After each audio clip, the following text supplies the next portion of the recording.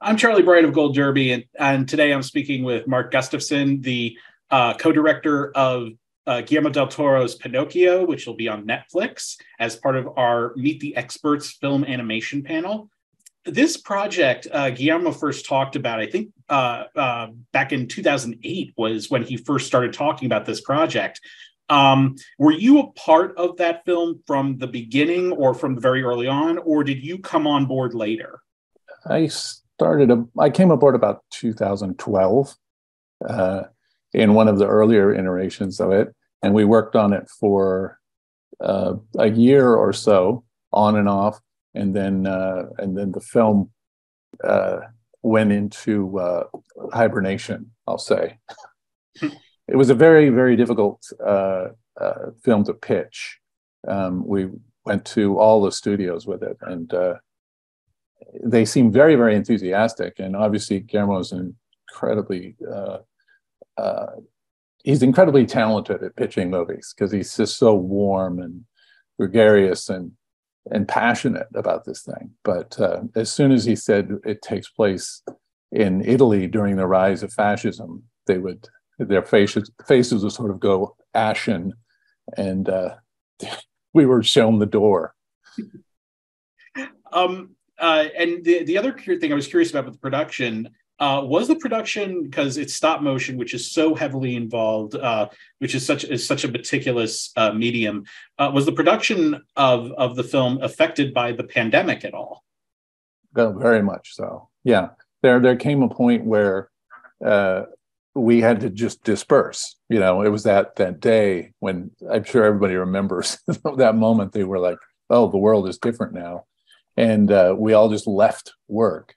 But what we did was many of the artists were able to work at home, like in their basements, continue to, because they had all the kit, a lot of them. So they were able to continue making props and armatures. And so we kept it moving. Obviously, it slowed it down somewhat, but Netflix was an incredible partner in this thing. And they said, we're gonna keep funding you, and we're gonna keep everybody on board, whether they can work or not right now. So we had this beautiful continuity across the pandemic, and we were able to then just ramp up again.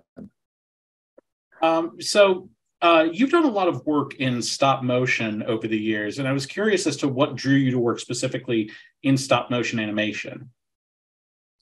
Well, I was in art school and here in Portland, and that's where Will Vinton Studios was. And I remember one of my teachers at school said, "Hey, you should meet this guy," because I needed to do an apprenticeship in my last year. And so I went and visited the studio, and it was just this crazy place where these grown-ups were playing with dolls, and there were all these miniatures. And I thought, oh my God, is there any way? And so they wound up hiring me right out of school as a PA. So I just was running to picking up stuff at the hardware store, and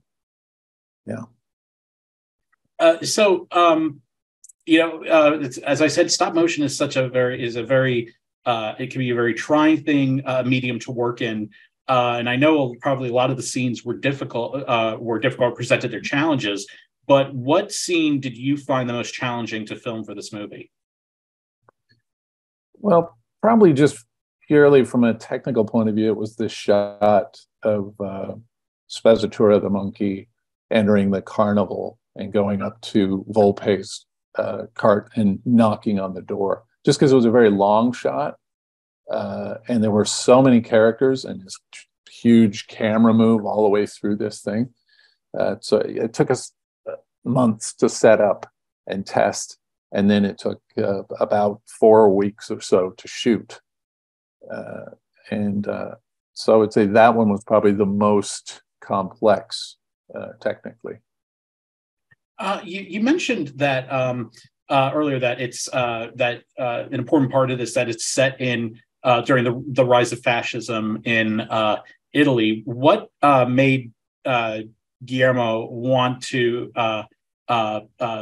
set it in that time?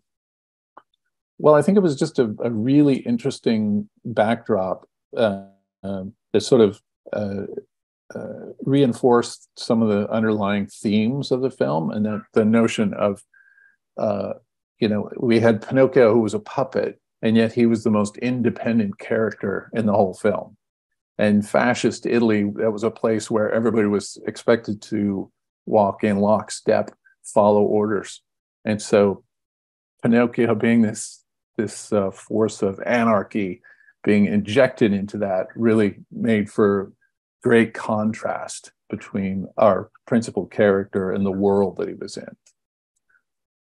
So you have this incredible cast in this movie, including, people like Ewan McGregor, Ron Perlman, Shanta Turo, Christoph Waltz, Tilda Swinton, and Kate Blanchett. How did that cast come together? Guillermo del Toro. He had relationships with a lot of these folks. He had worked with David Bradley on a number of projects. He had just worked with Kate Blanchett on Nightmare Alley. And in that case, she came to him and said, "Hey, when can we work together again?" And he said, "Well, I'm doing this animated film, but all the parts are already cast." And she said, "Are you sure?" And he said, "Well, there's a monkey. He doesn't have any lines." And she said, "Sign me up." So she signed up for that. And then,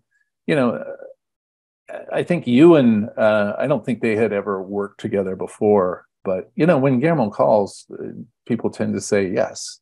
And he turned out to be an amazing asset for the film. I mean, his performance is one of the best ones, and he's very, very warm, and his voice just exudes, this charm. So, I mean, you and Guillermo were directing this film together. What is that collaboration process like at working as co-directors on a movie? Well, fortunately, we found that we had very, very similar sensibilities. So it was ultimately quite easy because we thought about scenes and story and character in very much the same way. And, obviously he brings this whole history with him of all his experience at live action. So that's great. That I can, I learn from him every day. And the word masterclass was used. It's like, it was like a masterclass every day, and I'm sure that I learned something from him as well. That's a joke. No, he's just, he's so passionate about this character.